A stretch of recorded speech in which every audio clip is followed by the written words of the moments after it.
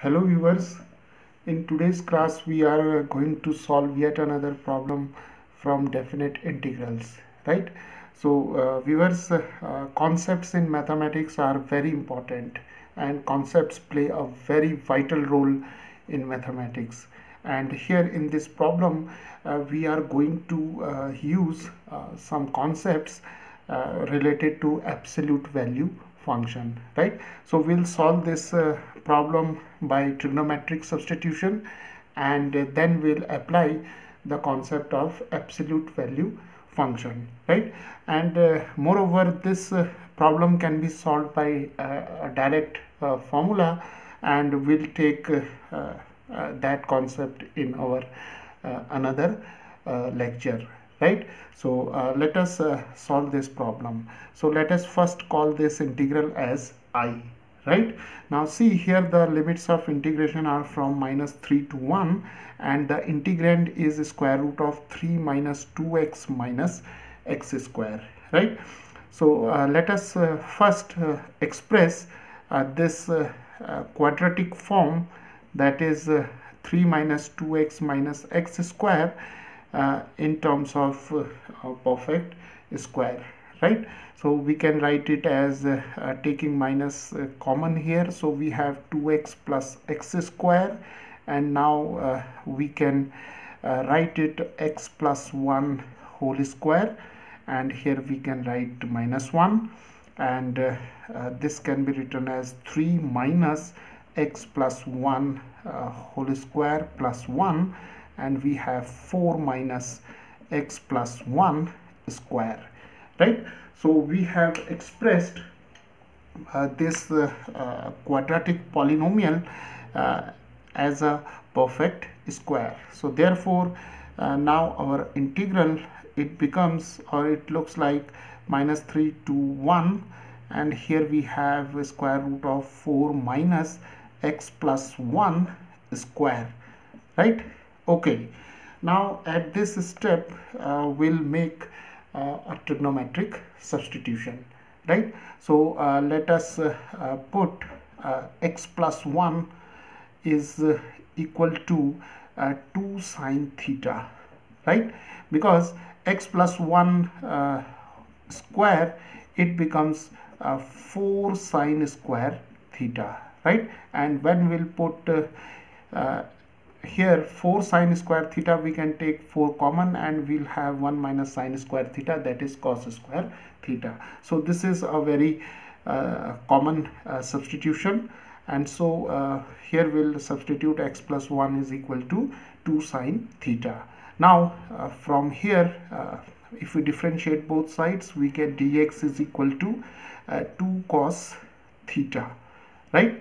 So dx is equal to 2 cos theta d theta, and here x varies from -3 to 1, so let us change the limits accordingly. So when x is -3, then from here we have -3 plus 1 is equal to 2 sine theta, and this is -2 and 2 sine theta, and sine theta is equal to 2 and 2 get cancelled, so this is -1, so theta is 3 pi by 2, right?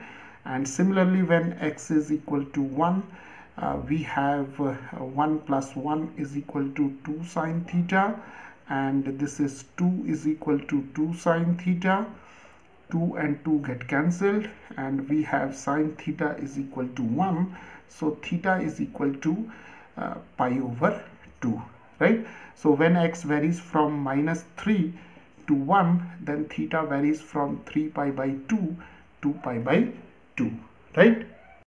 So now this integral I can be written as 3 pi by 2 to pi by 2, and we'll have square root of here we have 4, then this is 4 minus x plus 1 is 2 sine theta, so we have 4 sine square theta, and for dx we can write 2 cos theta d theta, right? And this term, that is the square root of 4 minus 4 sine square theta is equal to square root of 4 1 minus sine square theta, and this is we can take 4 outside, so we have 2. Square root of 4 is 2, and here we can write square root of cos square theta, right? So now here this integral I becomes 3 pi by 2 to pi by 2, and here we have 2 times square root of cos square theta and 2 cos theta d theta, right? And now we can take 2 times 2, that is 4 outside, and we have 3 pi by 2 to pi by 2. And now viewers, here for square root of cos square theta, we can write mod of cos theta, right? This is because of the definition of absolute value function, right? Because mod of y can be written as square root of y square, right? Okay, so now here we have mod of cos theta for this term, and here we have cos theta d theta, right? Now see here, the limits vary from 3 pi by 2 to pi by 2. Now we have the quadrants, and here we have pi by 2, and here we have 3 pi by 2, right? So when we go from pi by 2 to 3 pi by 2, it means we have to consider the second quadrant and the third quadrant, right? And from trigonometry we know that the value of cos theta or the cosine function is negative in the second quadrant and in the third quadrant. So cosine theta is negative when theta it belongs to the second quadrant or the third quadrant. So this fact can be written as cos theta is equal to negative whenever theta lies between pi by 2 and 3 pi by 2, right? So this mod function, that is mod of cos theta, is equal to minus cos theta whenever theta it belongs to the interval pi by 2 to 3 pi by 2, right? So this is due to the definition of absolute value function. So viewers, this is an important concept, right?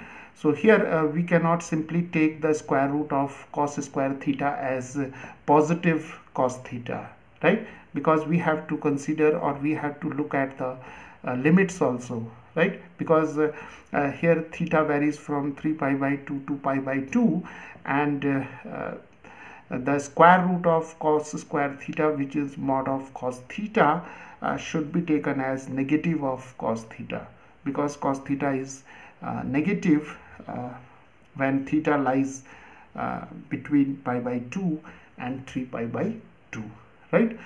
Okay, so now here we have 4, and we have 3 pi by 2 to pi by 2, and here we have minus cos theta due to this definition, and here we have cos theta, right? And now here we can write minus 4, we can take this negative sign outside, and we have 3 pi by 2 to pi by 2 and cos square theta d theta, right?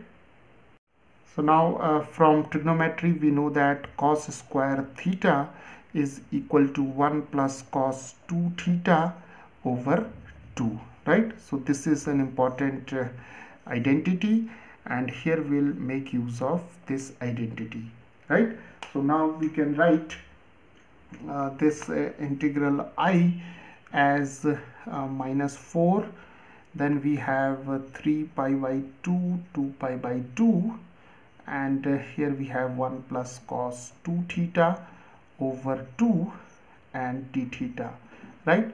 And these two get cancelled here, and we have minus 2, and 3 pi by 2, 2 pi by 2, 1 plus cos 2 theta d theta, right? Now here the integral of 1 d theta is simply theta, and the integral of cosine 2 theta is half sine 2 theta, right? And the limits are from 3 pi by 2 to pi by 2, right?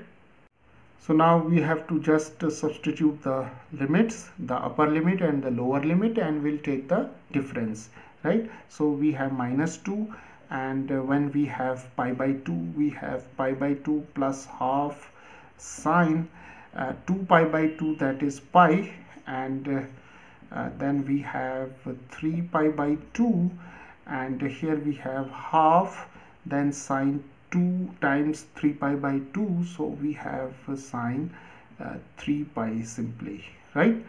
Okay, so now we know that the value of sine pi is 0, so this term is 0, and the value of sine 3 pi is also 0, so this term is also 0, and now we have minus 2, and this is pi by 2 minus 3 pi by 2, and this is minus 2, and pi minus 3 pi is minus 2 pi over 2, and if we simplify it, 2 and 2 get cancelled, minus minus plus, so we have plus 2 pi, right? So the value of this integral is 2 pi, right? And here I would like to mention one important thing: sine pi and sine 3 pi is 0 due to the fact that sine n pi is equal to 0, and in this case n is 1, and in this case n is equal to 3, right? So viewers, this is how we solve this problem, and this problem requires very important concepts in mathematics.